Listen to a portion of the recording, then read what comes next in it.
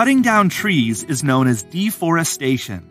Although the development of houses for people is important, what about the homes of the innocent animals that live in the forest presently? Has anybody given any thought to them? All of these animals and the forest itself help the environment.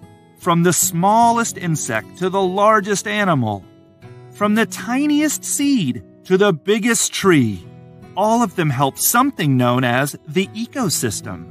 An ecosystem is when plants, animals, and organisms in an area interact with each other and their environments, such as weather and earth. Here are the effects of deforestation.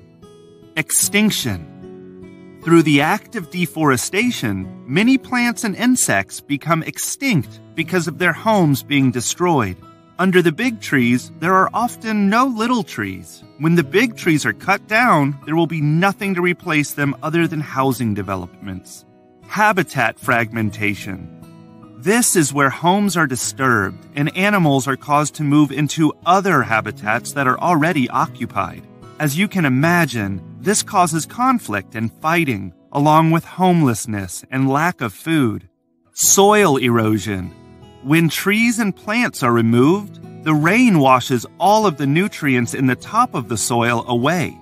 As you probably already know, soil allows plants to grow and for gas exchanges to happen between the land and air. Soil also provides habitat for most of the organisms on Earth. It holds and cleans water and recycles nutrients. Flooding.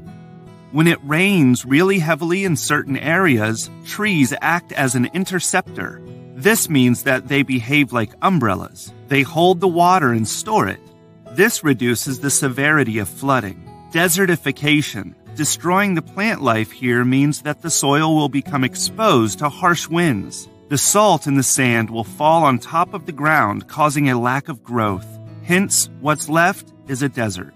Furthermore, when trees are cut down, sunlight is more exposed. This causes evaporation of the lakes, which in turn limits water supplies. Pollution. Amongst wood, oil and gas are used in various ways to develop houses.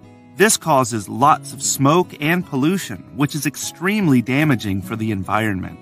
Climate change. Trees take a lot of carbon dioxide from the air, which reduces the rate of global warming. If trees are cut down, the rate of global warming increases. Lastly, but importantly, trees provide lots of oxygen for us to breathe.